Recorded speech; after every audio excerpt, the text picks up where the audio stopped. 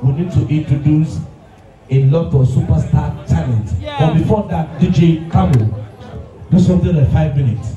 Yeah, 5 minutes. Facing Africa, most especially Nigerian men, they're not active, you know me. Active in the midnights. You can't, no, I don't want to go down, you know, to park.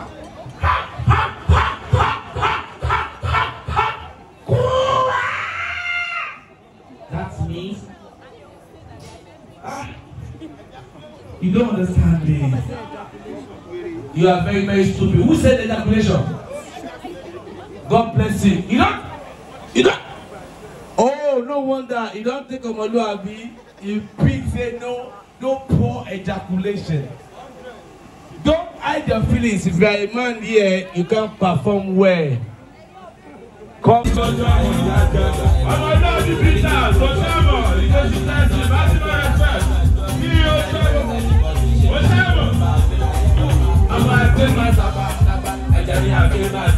do anything to get this saba. I'm gonna be no lele.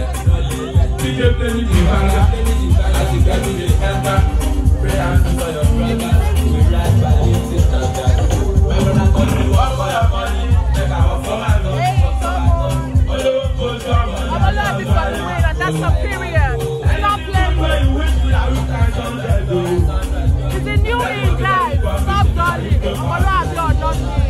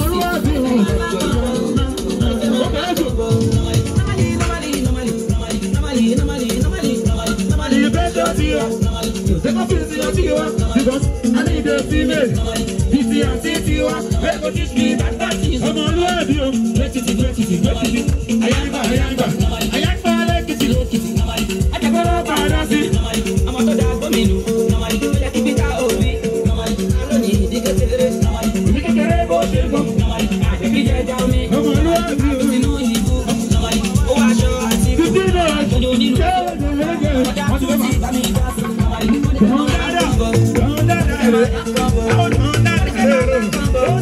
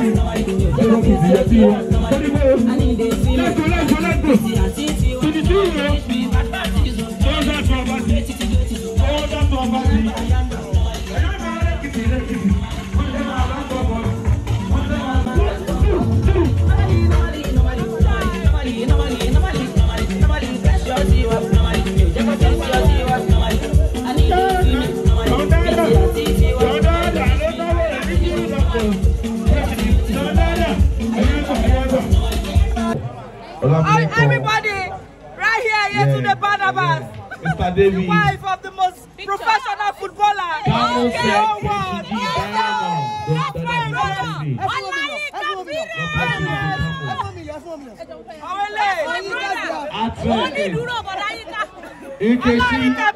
Nkechi, you are too lousy. Sorry.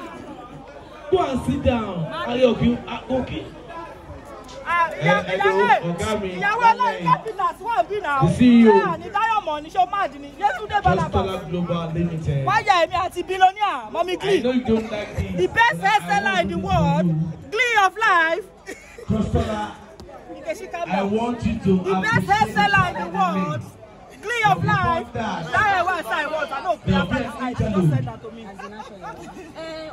Camera chief.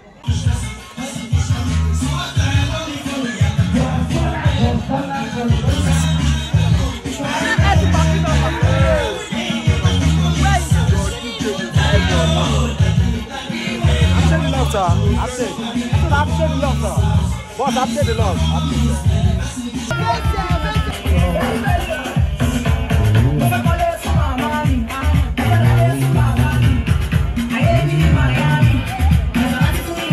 In the next 8 minutes, we'll celebrate the icon. See you. The Lord of Heaven. Say.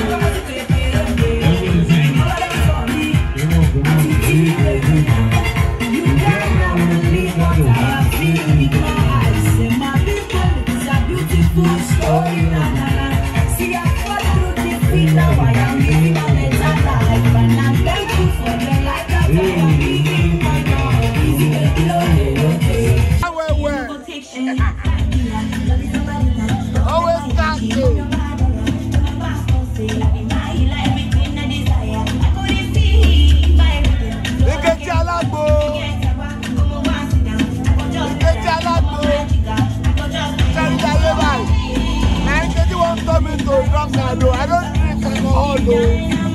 For this, Omoluabi dance. Hey, my wife. See what I do? I become self-tiwa. My boss,